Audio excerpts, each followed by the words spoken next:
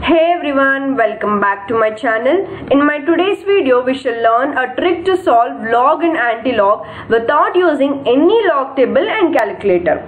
So in order to solve the antilog questions, you need to learn the log 1 to 10 values, and it is mandatory that you should by heart those values so that only you can solve the antilog questions.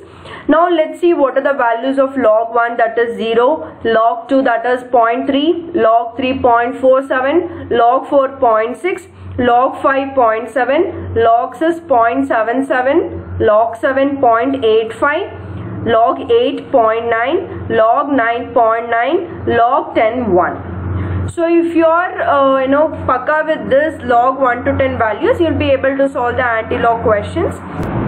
Now let me solve the first question, that is antilog of minus 3.7. So minus 3.7 can be written as antilog of minus 4 plus 0.3.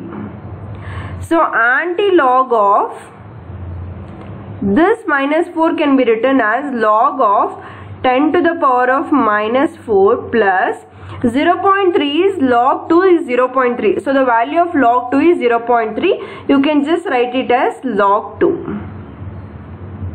So antilog of we know that log of AB is equals to log A plus log B. So you just modify as log A into B, that is 2 into 10 to the power of minus 4.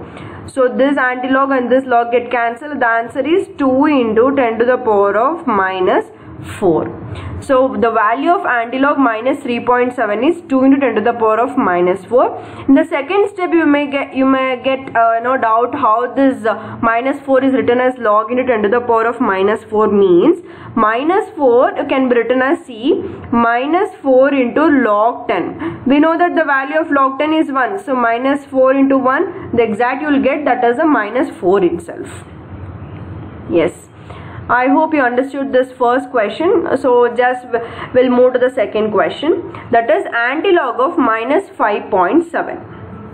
So we can just write it as antilog of 5.7 can be written as minus 6 plus 0.3. The same way you need to follow the steps, that is antilog of